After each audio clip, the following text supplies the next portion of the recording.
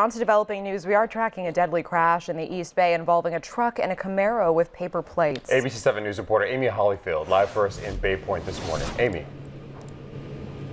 Hi, Reggie. Yeah, look behind me at the yard where these cars landed. You can see where they took out a tree and then crashed near the fence here in this corner lot. But wait until you see what was left of the cars. There were 2 vehicles involved and 2 people were killed. The pickup truck was turning onto Port Chicago from Wharf Drive here in Bay Point when it was hit by the Camaro. They landed in the front yard of this home, shocking the residents inside. It sounded like a bomb went off, to be honest. It was one of the loudest, shook the whole house.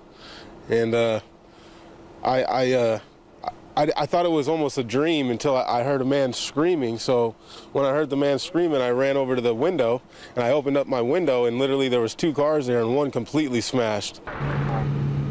This happened just before 1 this morning. No information has been released about the victims or the investigation into how and why this happened. Live in Bay Point, Amy Hollyfield, ABC 7 News. All right, thank you.